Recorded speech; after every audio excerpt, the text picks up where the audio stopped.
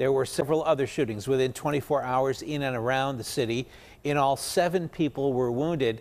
That 6-year-old girl was the youngest victim. A teenager was also shot in Edgewood.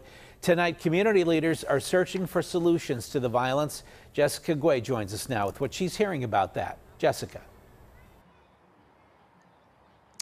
Ken, I reached out to the mayor and many other city officials, and only one spoke to us.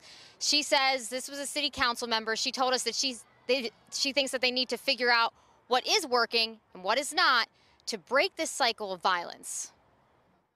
What will end the violence in Pittsburgh?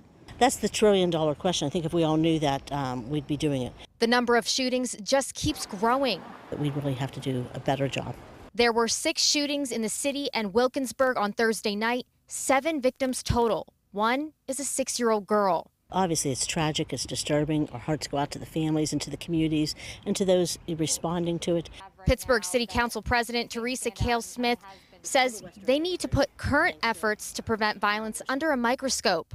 There's a lot being done, but the question is what more needs done, what is working? And I think those are the areas we have to look in and enhance and expand. And if they're not working, then we need to have an evaluation of those programs and what we could do better.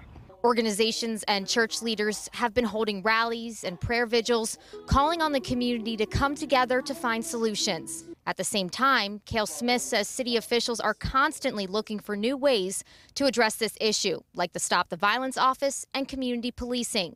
So I think that there's a lot of efforts of everyone working together, but it's still, no matter, it doesn't seem like we're reaching exactly either the people we need to reach or we're not doing enough of what we need to do. It's a crucial time to figure out how to make the Steel City safer. I think it should show us all that anyone could be a victim, so it behooves us all to be involved and to try to find solutions, working collectively for the betterment of our city and our country.